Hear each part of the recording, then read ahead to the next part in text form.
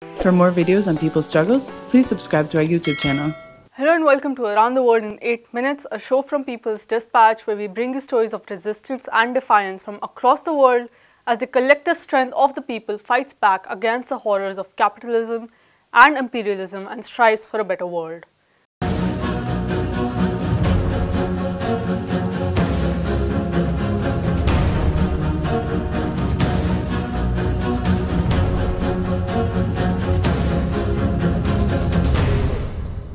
Our first story is from Palestine.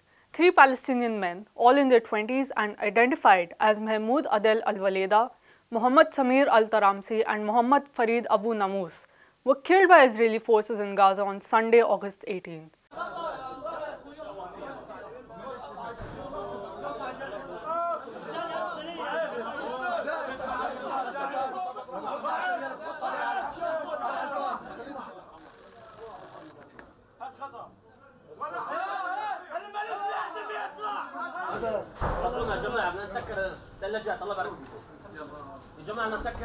In a similar attack last week, Israeli forces had killed 4 Palestinians. Israel has alleged that the 3 men killed on Sunday were responsible for firing rockets into Israeli territory on August 17th. The rockets were reportedly fired in response to Israeli raids. However, they were intercepted and did not harm any Israeli citizen or property.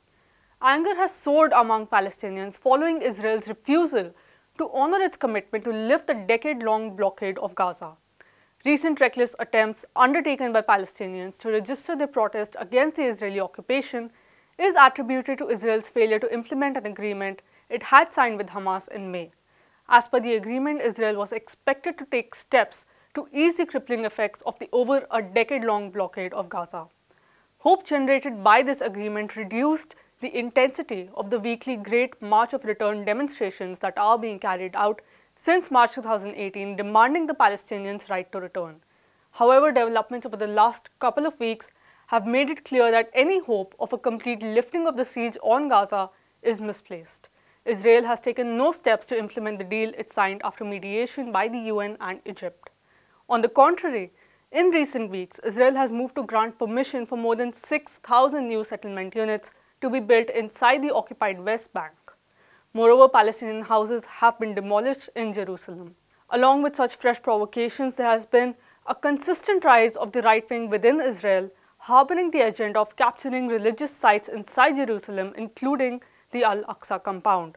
On the last Eid a few days ago, when thousands of Palestinians gathered to offer prayer at the Al-Aqsa compound, the Israeli military fired tear gas, rubber bullets and sound grenades to clear them in a clear violation of their right to worship at the compound.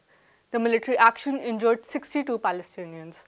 There is a growing fear among Palestinians that Israel is trying to change the nature of Al-Aqsa. There has been an increased mobilization of Israeli ultra-right-wing forces that lay claim on the mosque as Jewish. Now we go to Iceland, where on August 18, hundreds of Icelanders gathered near what used to be the Okjokull glacier and carried out a symbolic funeral. Commonly called OK, it is the country's first glacier to be completely lost to global warming. The gathering was attended by the country's Prime Minister, Katrin Jakobsdottir, besides a number of climate researchers and concerned citizens. The event was organized to send out a warning that the plight of the OK glacier indicates the harsh conditions that await the world if governments fail to make serious policy decisions to tackle climate change. Following the event, the Prime Minister from the Left Green movement wrote on Facebook that today we formally say goodbye to the glacier OK, but it is the first Icelandic glacier to disappear in times of climate change. The landscape is certainly still beautiful, but the ego disappears in our eyes knowing what was there before and why it has disappeared. She continued saying that today we are also rising stronger than ever in the fight for nature. We face an unprecedented position. Today is a time of action because of the consequences of disaster relief worldwide. Heat waves, floods, droughts, and extreme fluctuations are the manifestations and cause distress and disaster. Former Irish President Mary Robinson, who also attended the event, commented that the symbolic death of a glacier is a warning to us and we need action. According to a NASA Earth Observatory report, in 1901, the glacier Okjokull was estimated to span 15 square miles or 38 square kilometers. Now it has been reduced to less than half a square mile or under 1 square kilometer. Moving on to Mexico, on August 16, thousands of women took to the streets in Mexico City as well as other cities across Mexico against gender-based violence and demanded justice for all its victims.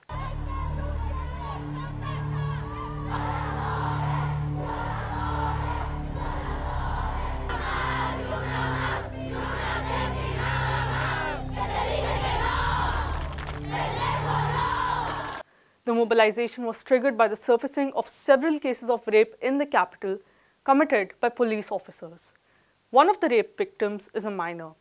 The protesters chanted slogans such as, "They don't look after me, they rape me." Feminists held placards with strong messages such as, "They are killing us and you are doing nothing," "Feminism has not killed anyone, machismo is killing every day," "Not one more, not one less, we want to live," "Demanding justice is not provocation," etc. According to reports, on July 10th, a 27-year-old homeless woman was raped by two policemen at a hotel in the downtown. On August 3, a 17-year-old girl was raped by 4 policemen in their patrol car, and another 16-year-old girl was sexually abused on August 8th by a policeman in a museum in the city center. The 17-year-old rape survivor reportedly retracted her denouncement after she learned that her information and details about her case were leaked to the press. Feminists in the country are angered by the indifference shown by the state and its institutions in taking measures to prevent violence against women and LGBTQ people.